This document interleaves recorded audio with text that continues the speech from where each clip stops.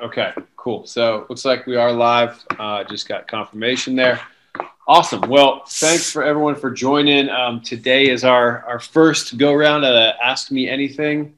My name is Travis. I am the CEO of Flxpoint. I've got one of these questions. It's perfect. We put it at the top of what we do. So I'll dive into more about Flxpoint and what we do. But today really is about basically asking any question that you have on your mind around the company, around me personally, around our software. I'm not going to do like a full screen share or anything like that today, but happy to talk through anything, point in the right direction if it's a more technical question. And then, just give you the opportunity to kind of, meet me more personally and then just talk through these kind of questions. I do have, looks like we had 13 or 14 questions submitted all prior to this webinar, but we are going to be taking live ones. I will address all the live ones that come through here. I'll try to address as many that we have already here from what you submitted when you registered. So happy to do that. All right, cool. Well, with that said, I'm going to go ahead and get started here and start reading off the questions that were submitted and answering. Awesome. So the first one, super simple, super easy. Kind of a layup here, but it looks like Karen from right here in St. Augustine. She says, I would like to know what your company does. I am an eBay and Amazon seller located in St. Augustine. So Karen, to answer that, really, Flxpoint is it's a drop ship automation platform. We do a lot of different things. We do more than just drop ship, but we really focused on the drop shipper, the retailer that is reselling products. It can be used as an order management system, inventory management system. A general e-commerce operations platform is, we've been described as well. But basically, we're going to help you manage your inventory and your orders across multiple sources of inventory, whether it's from your dropship suppliers, your own warehouse, and then selling and listing them on multiple channels, whether it's eBay and Amazon like yourself or your own Shopify store, whatever it might be. So, we're that central hub that kind of makes sure that all of the data, all the orders, the inventories in sync, everything's kind of flowing back and forth and keeping your business running. We have a couple of businesses under the umbrella of what's technically called Inventory Source. Inventory Source is another company of ours, another product, which is a directory of online dropship suppliers, or dropship suppliers, I should say in general, where we have this pre-built integrated directory, and you can automatically connect into this directory of dropship suppliers, sync inventory and orders. That's one of our companies. US Direct is another sister company of ours where we give you access to, I believe it's over 100,000 product SKUs that are dropship ready from the top distributors in the US. We make it really easy where you're actually buying through us. We're buying from the drop shipper. We're facilitating all the technology through Inventory Source. And it's basically instant access, instant approval to 100,000 plus products that you want to sell and drop ship. So a couple different companies there, but really our main focus today and in general is Flxpoint. It's more of that order management system, e-commerce operations platform that allows you to just run your business, your own warehouse inventory, your dropship inventory, multiple channels, everything is synced up in one central platform. All right, cool. Next one is, hi, Travis. I'm new at this. I currently sell on Shopify. Shopify has their own CSV template to upload products, right? So they have their own template that you upload products into Shopify. I have 5 suppliers. All of them I have use CSVs to upload their products to my store. Okay, so this is sounds like a retailer, right? A reseller of goods. Shopify store, he or she, I guess, has 5 suppliers that they have their own CSVs that they're going to upload to her store to be able to sync inventory or add new products directly to the store. And then she says, what is the best way and cost-effective way to automate this? So to answer this question, there's a couple different things, and I'm going to be as unbiased and as impartial as possible. There's some really cheap options out there in the Shopify App Store that you can simply just take a CSV and sync it to your store. If you just search in Shopify App Store, there's like little simple syncing apps that will do just that. You probably even use Zapier. If you're not familiar with Zapier, Zapier. That's a great platform that we use for a couple of things here. You could probably do it pretty cost effectively, even free to some case. Our main value proposition at Flxpoint and inventory source in a lot of cases is syncing this inventory, but we're really for that. If the more experienced reseller that has got a lot more problems than just syncing inventory, where it's, whether it's syncing up invoices, routing orders, automatically making decisions on where to send the order, things like that, syncing full product data and bringing that into your system and modifying it, right? We're a little bit more enterprise than like a simple sync app. But, you may run into with certain sync apps that you might find that just sync a CSV to your website. The biggest issue you might run into is if you've got the same product from multiple suppliers, or you carry that product and your supplier also carries that product. So I sell Logitech mice because I have an electronics store, and I buy those in bulk and I keep those in my own warehouse. And I also have an agreement with Logitech to drop ship the exact same mouse. When I run out of my stock, they'll drop ship orders for me. If that's the case, you're going to run into issues when you're trying to sync, just directly sync a supplier's CSV. That's where like a Flxpoint product might come in and help automatically merge those products together, create one listing, aggregate the quantity, average the cost, whatever it might be.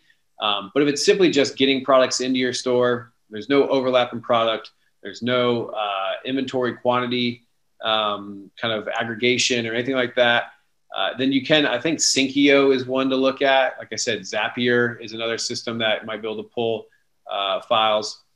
Those files, the big thing to think about is a lot of times they might not be, if they're emailed to you automatically, you're going to have to set up some kind of automation to get those down off an email. If your vendors just simply provide them to you ad hoc and in another way, where it could be a Dropbox link or whatever, you'll have to look around and see what makes the most sense. But like I said, Synceo is a real cheap option. Zapier, another option to look at. So the best way, cost-effective way, best way to answer that is depends on your use case. If it's a separate file, very simple file, I would go in the Shopify App Store, and that's going to be the most cost-effective way as well. If you have more complex needs, Flxpoint is obviously something that you can look at. All right. Cool. I'm just checking to see if we have any questions in here yet. I'm not sure. I'm going to pull up and make sure that I can see the questions as they come through. Melanie, if you can ping me those. If you see one come through, let me know. I'm got the two screens going here. Yep. Okay. I can see your message, Ahmed. So yeah, anything you post in there, I can see. All right. So the third question here, you collaborate and observe many companies operating in the e-commerce sales market. Have you noticed any interesting novelty recently, a new business model, anything that came as a surprise? I'm going to try to pronounce the name. Hopefully I don't butcher it. If you're on, Tadeus, I think is the best way to pronounce that. So Tadeus, yeah, I really like this question. I was hoping to kind of answer some of these outside of the typical product technical questions that we get. This one is, I would say the first thing that jumped out of my mind was the marketplace model is picking up significantly. We've seen some really large traditional brands roll out the marketplace model. We did not end up working with them. This is about 2 years ago, but we've worked with a couple others, and we've seen this happen. But it's worth mentioning because it's a fairly large name. Brooklinen is a brand that we saw that is rolling out has rolled out a marketplace model that was super interesting to see, and a trend that we have seen. We've rolled out other ones for other customers. I don't want to bring up their name just for confidentiality perspective, but we've rolled out this as well, where marketplace models and being a brand who wants to bring on other brands essentially that offer complementary products that are going to allow you to draw more people into your platform, give more of a unique offering. Like in Brooklinen's case, right? It's all like linen and sheets and pillowcases. If they can kind of like do a shop the look approach with like a lamp and a desk and things like that, they're obviously not going to go and start procuring and bringing in a bunch of desks and lamps to their warehouse. They want to leverage the marketplace and the dropship model for that. So we see that more and more.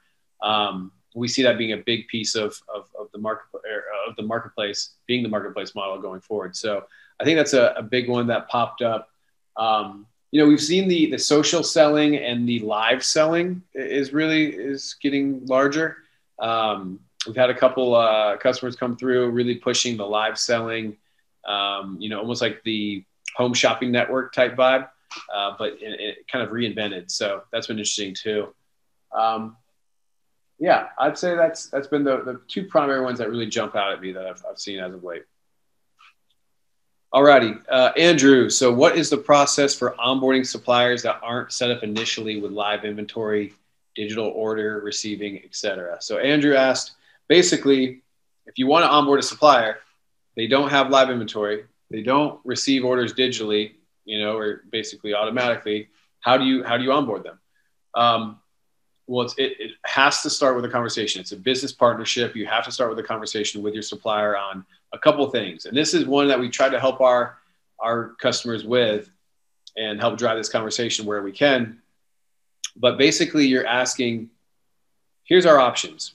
We want to send you orders automatically. We want to sync inventory.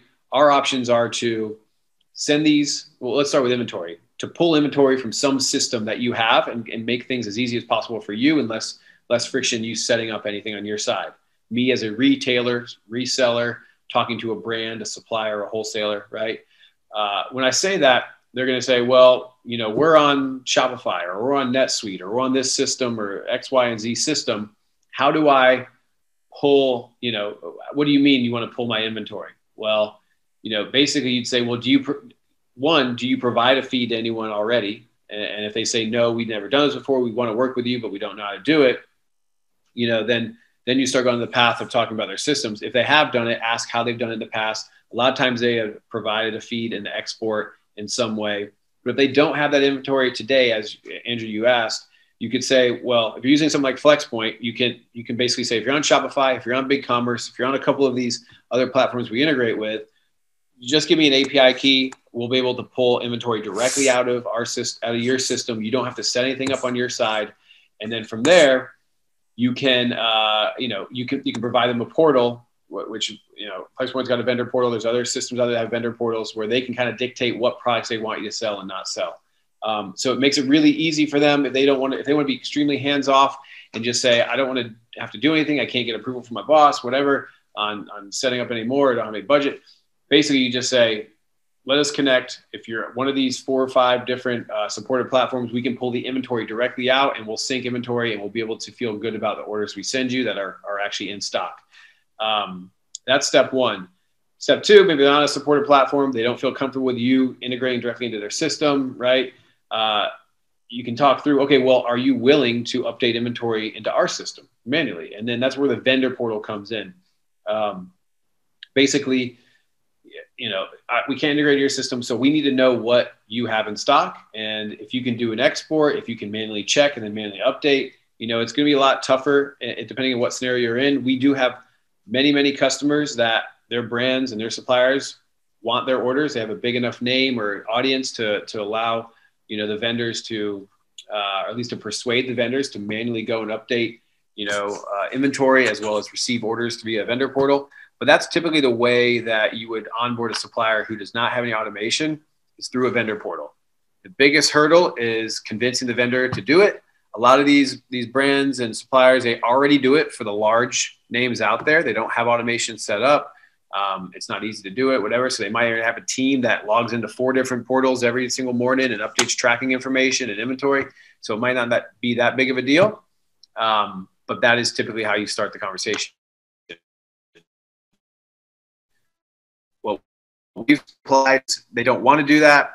Store, they're on a big commerce store. We can easily just integrate with them with a little need for them to do much. All righty. Okay, so next one we have here. What is the process for onboarding supplier? Oh, sorry, we just did that one. How do you handle media transferred over API on a granular level? Do customers get the option to select whether or not they can resize those images in transit and or select specific product images so as to not overload their servers? So this is one where I will attempt to answer it. I don't I might speak, out of my level of my pay grade, essentially. I might want to get my CTO on exactly how this works, but I know we will store down images. We will bring down images into our system. And so we can pull an API. Let's say in an API, there's a link to an image hosted somewhere. Or even in some cases, we will integrate with a zip file on a Dropbox location or individual files on a Dropbox folder, right? Either way, we're getting images into our system. We will actually cache them down and store those images in our system. I believe we store them in the original. The sizing part is where I'm not completely sure. I believe we store them in the original sizing. We may do some translation within the app to get the sizing in a more centralized format. And then when it comes to listing them, I do believe we have some channel specific image dimension kind of integrations that we do to basically optimize the images that we're sending over to the systems, like the channels, Shopify, eBay, things like that.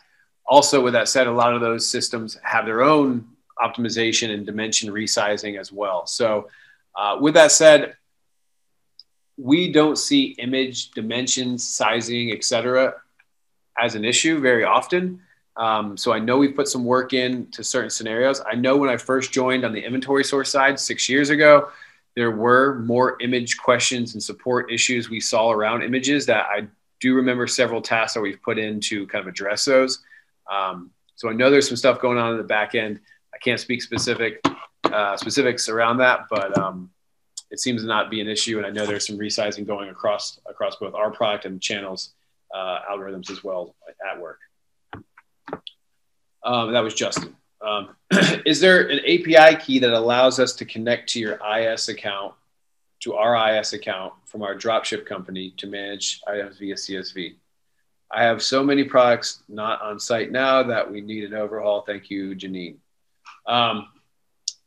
So we do have the ability, Flxpoint specifically, where we can connect to your inventory source account. So if you have inventory source and you want to move over to Flxpoint and pull over all the products from inventory source, and then start, one, you can, I'm not sure if I'm fully understanding the question, but you can definitely do that. If that's the case, you want to connect your inventory source account and start managing in Flxpoint. The to manage items via CSV, I'm not really sure. If you want to move over and say you're managing items in inventory source, then you want to move over to managing via CSV file. You can certainly do that. We are a data kind of management platform, and you can switch over the input or output of that data. So I don't see an issue there. But if you are a current Flxpoint user, certainly enter a support ticket, or you can obviously go to Flxpoint and just hit contact us. And if you're not a user yet, we can talk you through how that would work. So a couple questions / things to talk about from Ahmed. I believe Ahmed's on today. So awesome. Happy to answer your question here live. And let me know, chat in here if I don't fully answer it or if I can clarify anything. So listing in bulk and knowing listings, listing stats from Flxpoint rather than the marketplace. Trying to think about what we mean here. So listing in bulk and knowing listing status from Flxpoint rather than the marketplace. So there is the concept of listing status in Flxpoint and showing that you're either listed or linked up, whatever it might be. Really, when you talk about listing status, it does coincide directly with the channel.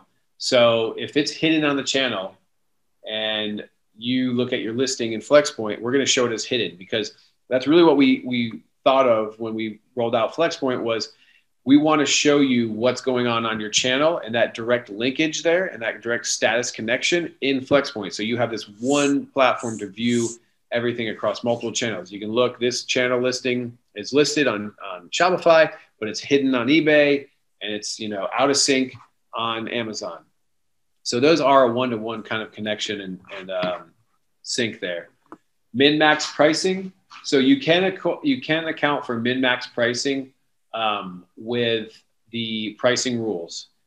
This is going to be based on certain data that we have in our system or that you input directly. Like you can say set to, when you create a workflow for pricing and you have different rules within that workflow, you could basically say, if it goes over, if it's in category t-shirts and it goes over $30, set to $30. Put that as a rule at the very bottom, I believe, and it says it there in the workflow screen, but I think it's the very bottom is the last one it checks. If not, it will say it's the very top one, but fairly certain it's the very bottom one. You can do, all products mark up 20% off cost. For t-shirts, mark up 40% if the t-shirt's black, right? And then at the very last, say if the t-shirt, price is over $50, set to 45, right? That would be kind of how you can do like a max pricing. It's not really going to do anything when it comes to like ceilings and floors when it comes to repricing. So that just to confirm that that's not what I'm talking about, right? We do integrate with repricers like Excelco and Inform.co and things like that to be able to help set min and max pricing there, if you're repricing on Amazon. But those are just two examples of how we can kind of support that. Reports on inventory management. I'd love to know more about the needs here on what, I think there's one report we're looking at here and kind of like a stock replenishment report, what products are under, zero quantity or under the quantity of 5 and, are under an internal source that you want to replenish them. Today, you can do that essentially by going to your inventory screen, going to manage filters, creating a new save filter, and just putting together a filter. And it's essentially a report within your inventory. If it's more about like what's the most profitable item or what, has sold the most, like a sales report, you certainly can see that in our profit. I believe it's in the sales report, product performance report. That's in there as well. So that's one. I would say any requests you have around inventory management reports, I would love to hear from them. Either post them here as a suggestion in the chat. You can email me as well, travis@flexpoint.com, if you have any requests around inventory management reports that we can help you out with. A few questions from Ransford. How do I find what products the consumers are buying, not just searching for? So if you're pertaining, let me step back. So if you're asking about data that we have, your sales, right? Which I'm not sure if you are, I can clarify, but if you're talking about your sales, orders that you're getting, then we obviously have order reports that you can run and you can do filters on the order screen to kind of get an idea of like, certain products that are selling more. Product performance report, honestly, if we talk about products, is probably the best.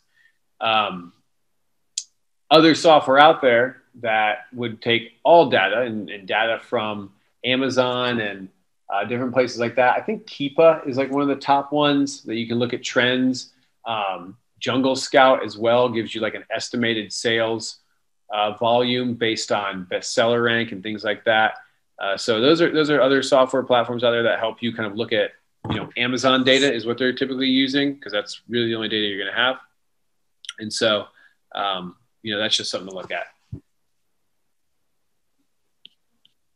All right, let me look at a couple of these. Do you recommend e-commerce advertising? So this is actually a good one. Yeah. So also from Ransford here, do you recommend an e-commerce site for product sales and a WordPress site for your blog? And is a blog necessary for success? Love that question. It's a great question because, 5 years ago, I bet you'd get different answers from different people and maybe obviously still today. But I would say you can have, and I would recommend having them both on one, given you feel good about the SEO capabilities, plugins. There's no major issue holding you back on your store.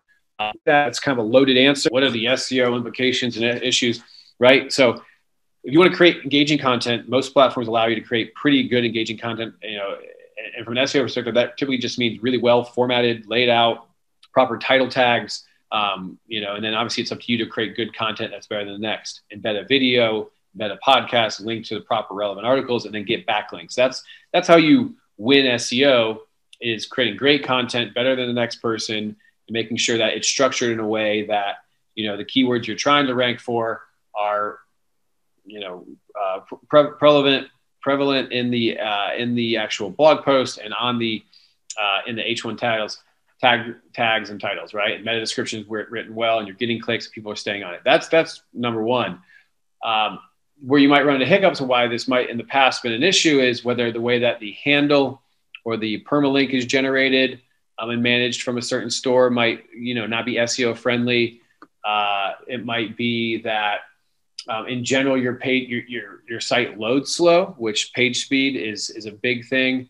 The content, because you can't create, you know, there might not be really good content creation tools, and that might not appear great, or the markup language and the meta descriptions and things like that in the back don't really kind of add up. I'd say today, most of these platforms, I know Shopify has made huge strides, and they're actually adding a lot more. Just in their recent Unite conference, they mentioned a lot more focus on the blogging and content creation side. So I'd say Shopify, WordPress, you know, WooCommerce is a good combination, obviously, too, but Shopify is catching up pretty quickly to where it's negligible on what you can do from a blogging perspective with Shopify versus with WooCommerce and WordPress combo, that I don't think it's worth just the management headache, the domain redirects, and just the fact of using two different platforms.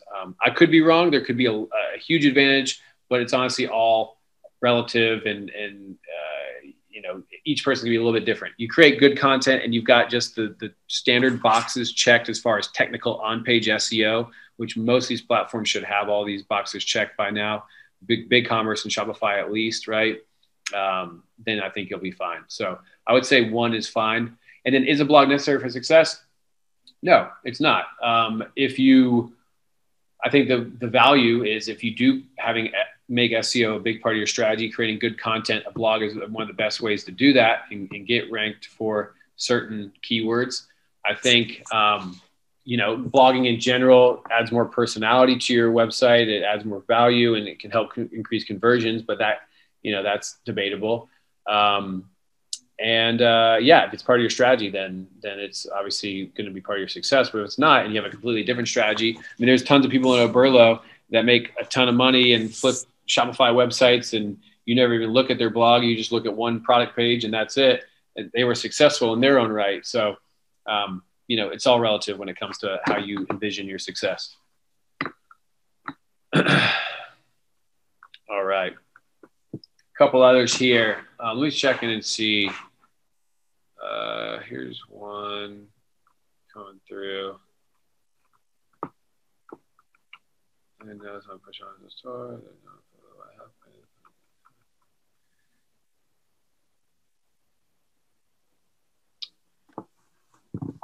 Yep. So this question is mostly around the difference between inventory source and Flxpoint, and if inventory source is different than Flxpoint, specifically around Amazon and how to match to certain ASINs, and can you match to multiple ASINs and things like that. So the way that this works, and I think this is the genesis of this question, the way that both inventory source and Flxpoint works is that we will send up a UPC or an ASIN to Amazon in our request, in our integration. We'll say, we want to list this item on this user's Seller Central. And when we do that, Amazon will say, that's great. Here's a unique ID. We've found this. If it's a UPC, it'll look to multiple ASINs that are associated with that UPC. It's unfortunate that there'll be multiple ASINs, but there are, because that's how Amazon works. It allows anyone to create an ASIN. Anyone can add a UPC. It's not a one-to-one relationship. So in some cases, you may, you know, get a UPC that we send to Amazon. Amazon decides to pick the wrong ASIN. So to avoid that, you can send the ASIN, and then that is a one-to-one. I know this ASIN. I want to list this product on that ASIN, right? And so you can do that in both inventory source and Flxpoint. Neither tool can you list one product to multiple ASINs, I don't believe, today in Flxpoint. If you could do it anywhere, it'd be Flxpoint. So that part is also the same. I will say, and to the point of like linking up to gated categories and stuff like that, you know, we're gonna list these products. We're gonna bring back error messages when we try to link or send an item to something that you don't have approval to list on. So, Flexpoint has a little bit more error messaging, I believe, as far as differences. Like if we were to say, list this grocery item, and I believe grocery is a gated category, and Amazon has determined that UPC, that ASIN we sent is in the grocery category, then you're not going, we're going to get a little bit more error messaging back, but Flexpoint, Inventory Source are both, neither one's going to be able to list a product that you don't have privileges to list. So just something to think about there. And then the error reports, we're kind of at the mercy of Amazon to bring back, what the error is. Inventory Source does lack kind of the error reporting on what that is, and that usually is kind of viewed by this support team. Flexpoint's got a little bit more robust error messaging on here's what the actual error was: gated versus non-gated, or restricted item, or brand restriction, or whatever it might be. So hopefully that answers that. All right. Next one I've got is EDI always better than FTP integrations from Nicholas. Yeah, so when we say better, it typically takes longer and it's typically more expensive to set up. But if we're talking about better as in more reliable, more timely, right, more accurate inventory, those two specifically, right, from the order side, sending orders that we know in most cases the supplier is going to have a automated process to handle, tracking, same thing. Yes, it is better, because if you think about, EDI and API integrations typically require a developer to help configure and build those. FTP is a flat file, typically on a FTP server, and so these are a little bit more kind of like a poor man's EDI, if you will, where that really means that you can essentially send a file over an FTP. No developer needs to do anything. It's fairly easy to just, upload a file to an FTP. And then now this supplier can take this FTP down, do something with it. Maybe you're lucky enough that they have like an automated process to pull down that file from the FTP, automatically add into their system. But typically if it's FTP and not API or EDI, an FTP can mean that there's a manual process behind the scenes from the supplier. So it can be open to manual, issues, right? Which is like duplicate entry or just misentry or just being slower than the EDI API orders coming in. So it is always better to do API and EDI, but with that said, you're gonna have to pay for it, and it's gonna take a little more time and effort up front. So it's worth starting with a more simple method and then going from there if you can, and then implementing. So here we go. Flexpoint has a lot of overlapping functionality with my ERP. How can your team help me figure out what I should be doing in, I guess it says ERP versus Flexpoint. Yeah, what I should be doing in the ERP versus Flexpoint. That's from Ashley. So Ashley, I would say that, outline what you're looking for. Like, why are we looking at Flexpoint today? What does your ERP do today? I will say that Flexpoint is typically going to be better than your ERP in the vendor management, the inventory management of multiple vendors and products across multiple vendors, the listing of inventory to sales channels and marketplaces, right? We're going to be better in that order management, inventory management flow. When it comes to accounting and a little bit more kind of like reporting, I think there's a lot ERPs are going to do a little bit more there. A lot of ERPs are focused around accounting and some inventory management, right? But there might be some more reports and accounting kind of functionality in ERP that a lot of times we're going to look to sync with an ERP. When I say sync, we have an exposed API. You can easily just integrate your ERP to our API and then bring the data over that you would need. We see a lot of cases where like NetSuite is a very common ERP in the e-commerce space, where we've integrated with NetSuite in cases that they need to use that NetSuite, the customer needs to use it, they want to use it, not where they want our dropship, our integration capabilities, our order routing capabilities, our inventory management, whatever it might be. And so we'll integrate directly to NetSuite. We've seen other cases, much more cases where someone goes, I bought NetSuite, it's overkill for what I need it to do. It's too expensive or too clunky or too, just too much. It does everything, but it's just too much for me. We've seen people completely replace it with Flxpoint. So not saying that works for everyone. So we are open and flexible enough to work with NetSuite and integrate with them. Or if you don't see the need in NetSuite, we can certainly fill that gap. That's the kind of way to think about it. If you see the need to keep your ERP, and which is usually the case, we can always, we have an open API to take the data that you get in our system and move it to the ERP. That's one way of looking at it. You also looking at it as an extension of keep bringing everything into your ERP, all your sales channel information, sales orders, inventory information, all that. And then when it gets to a integrated vendor or integrated warehouse or dropship supplier, when it gets to that, we pick up a purchase order, or the full order, whatever you decide to configure from NetSuite, and we will be that extension to your vendor network. We've seen people implement NetSuite or other ERPs in that way as well, in addition to the other, just mirroring the data. A new question, or a few questions from Jason. Have you always been in the e-commerce software market? So me personally, I've been in the e-commerce software market for, about 8 years. I ran a marketing agency where we did consulting around e-commerce software. We didn't have a platform. We didn't have a product. We kind of had a service platform in my past company. So about 9 years, actually, I should say. So I did that for about 3 years. And then I've been with Inventory Source and now Flxpoint for 6 years. So it's been about a decade. And then did some cloud migration, Google Apps, Google Workplace, or what do they call it now, Google Workspace migration stuff prior to that. What do you think the future of SaaS will be in the next 10 to 20 years? Well, I mean, who is it? Mark Andreessen, the whole software eating the world. I mean, basically SaaS software interchangeable, right? It's just going to be pervasive in everything we do. It's going to replace a lot of things that, we do manually today. A lot of SaaS apps, you've heard people say, it's just like it's a UI on top of a spreadsheet. And I think that's a funny way to look at it, is that anything you're using for a spreadsheet now today there's probably going to be a specialized domain specific app around that. Spreadsheets are super flexible and really easy to get going. Everyone knows them, but there's a lot of missing in that wide breadth and flexibility of a spreadsheet, that a more dedicated SaaS app on top of it is going to be there. So honestly, I don't know if spreadsheets will ever go away, but when I talk about the future of the SaaS market in the next 10 to 20 years, is think about everything you're doing first with a spreadsheet and all these little micro use cases sitting on top of it. That will be a bunch of SaaS apps will replace all those use cases that you're using a spreadsheet for today.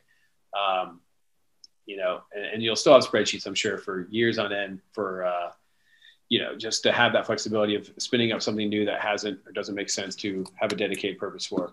And then you're even seeing spreadsheets blurring the line with SaaS apps. Airtable is a great example. There's other ones out there as well. So be interesting. SaaS in general, software as a service in general, next 10, 20 years, it's just going to continue to explode. The revenue model in general has been, why we really define SaaS. It's no longer this kind of hosted on-premise side of things. We're already pretty mature in that model and the SaaS ecosystem. But seeing how that grows, it's just going to grow exponentially. I think it will be, the de facto way to buy software. And it essentially is now, but I have to look at the numbers. Honestly, if it's not in the high majority of software that's out there, and it might not be, I expect it to be in the next 10 to 20 years. I don't know how many people are still buying massive servers on 5-year contracts. Maybe they are, maybe they're not. I don't know. How can online sellers improve their fulfillment operations with automation? So this one,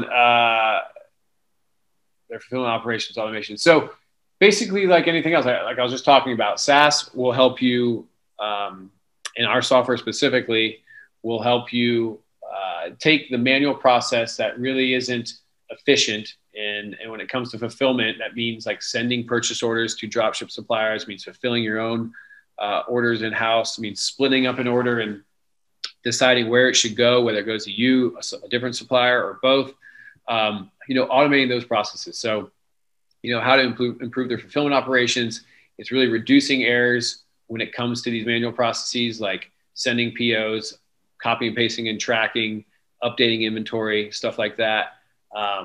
You know, it's really around that. It's taking more time. We have several people have come to us and said, I'm spending 6 hours a day doing these, and these, and, you know, basically things that we can help automate. So it's giving you time back, reducing the errors in the manual process, and allowing you to just kind of, you know, gain a competitive advantage to fulfill quicker, improve customer experience because of that, and reduce errors along the way as well. Okay.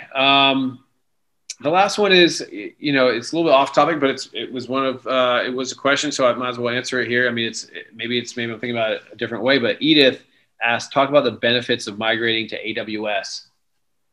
So this is about, you know, I guess we did migrate to AWS. I'm not sure, you know, if that's public knowledge or how, Edith, you might have known about that, but we did go to AWS, if that's what you're referencing here.